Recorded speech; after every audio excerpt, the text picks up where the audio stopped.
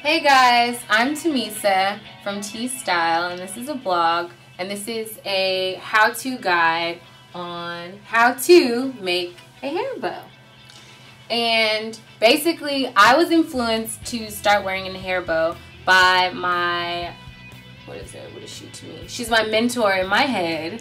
Her name is June Ambrose, and this season she's really been wearing turbans. And so she influenced Chrisette Michele, one of her clients that she styles, to wear the turban. And so Chrisette Michele has been wearing the turban beautifully, as well as Solange, Beyonce's little sister, who's also an R&B single. So I was encouraged and inspired to wear something on my head, especially because Chrisette Michele and Solange have short hair like me. A bow or a turban is a way to, accessorize and make your hair, cuter. I decided to take from the turban, but instead I didn't have a large enough scarf, so what I decided to do was make a bow. And bows are all about the size of your scarf. So, for instance, my bow right now, I'm going to take it off and untie it. Okay. My animal printed scarf is really large, and so that means my bow can be, really large. I'm going to start with telling you how I just did my bow. Fold your bow into a triangle. And then you're going to fold it until it gets to the end of the triangle, but you're going to want to fold it tight because it needs to stay. So I'm folding it really tight right now. And make sure that the ends are okay and they're following along with it.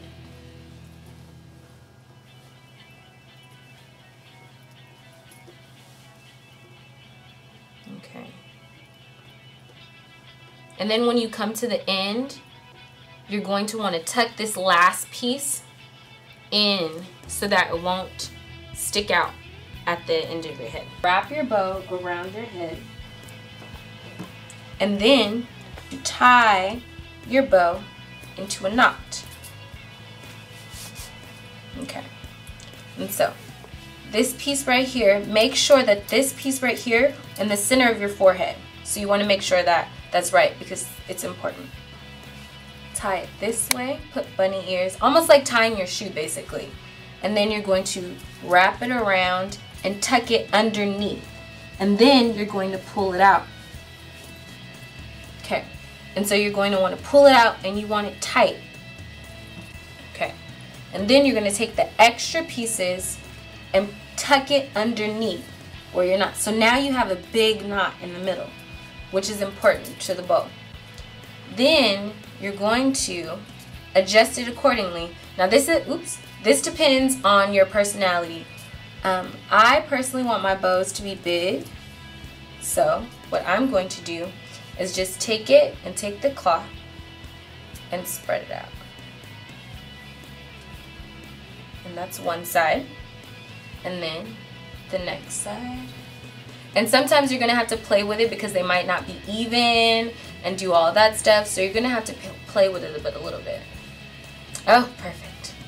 And so this is a hair bow. This is your final result. I have a really big scarf, so that's why it's like this big. It's not super big, but it's really nice. It's really tight, and you can tell it. And it's homemade, like you made it yourself. You didn't buy it.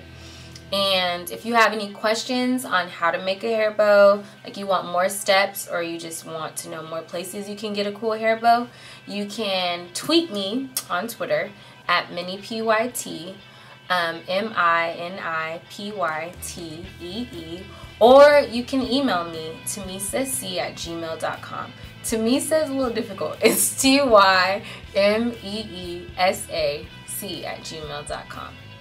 And thank you so much for watching how to do a hair bow. I'm so excited that you're watching this. And yeah, so wear your hair bow. Bold. Be bold, girl.